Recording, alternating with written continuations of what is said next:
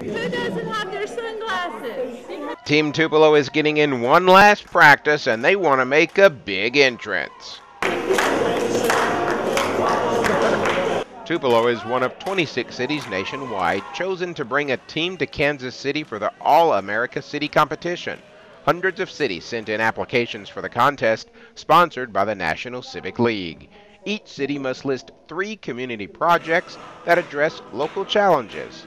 We've got our Mayor's Task Forces on Healthiest City in Mississippi and Education, Lifelong Learning. We've got the greenhouses at Methodist Senior Services transforming elder care, and then we've got Fair Park as a way to keep our small town feel as we grow to be a micropolitan. Teams are given 10 minutes for their presentation. Then they have a 10-minute Q&A session with judges.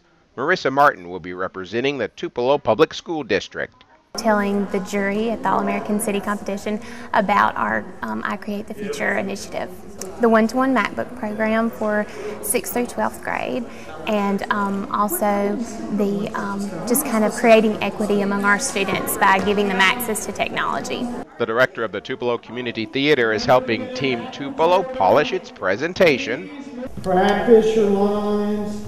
All 35 team members have a part to play, even the younger ones, in an effort to show Tupelo as a city with strong values and a progressive mindset. Town's closed on Sunday, everybody's in church, it's empty as the moon, this place here on earth.